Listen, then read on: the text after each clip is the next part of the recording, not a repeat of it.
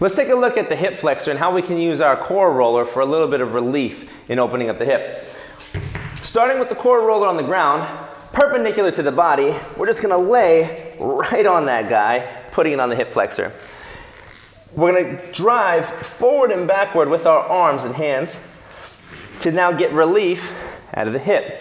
If you need to, you can bring this leg up further, so that way there's less tension or less pressure into the roller.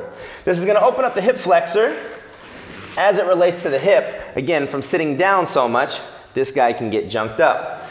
Now, if we find a spot that's a little bit grumpy or a little bit tense, we can just roll forward and backward to try to open up that segment of the body. Very nice. I'm gonna jump off of that. It's a little tense in the hips today.